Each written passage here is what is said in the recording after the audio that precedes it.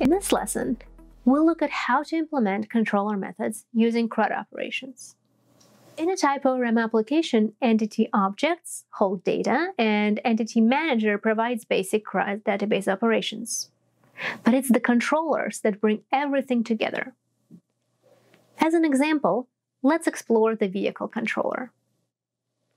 The vehicle controller class has several methods, each corresponding to a specific REST API request. For example, show a list of all vehicles or add a vehicle.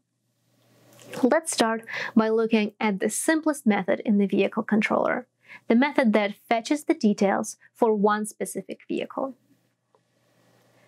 The request routed from the front end will contain a vehicle ID so that the entity manager will attempt to fetch the corresponding record in the database. The find one or fail method will return a vehicle entity object or throw an error if the record is not found.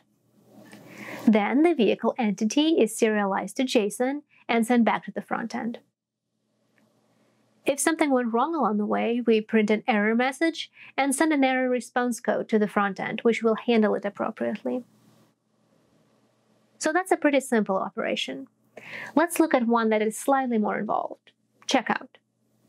This is the method that is called when a user starts a ride on a particular vehicle. There is something different here. Notice that we used the transaction method of the entity manager and performed all the database operations in a callback function. Think about it. To check out a vehicle, we have to first locate the record in the database, if it exists, then flip the in-use flag, and then write the entity back to the database.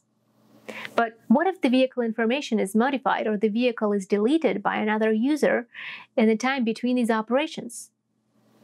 Wrapping all of the operations in a single transaction ensures that no other writes can affect the state of the table before all the operations finish executing. This is possible because CockroachDB provides the highest transaction isolation level possible, serializable, which means that even though transactions may execute in parallel, the result is the same as if they all executed one at a time.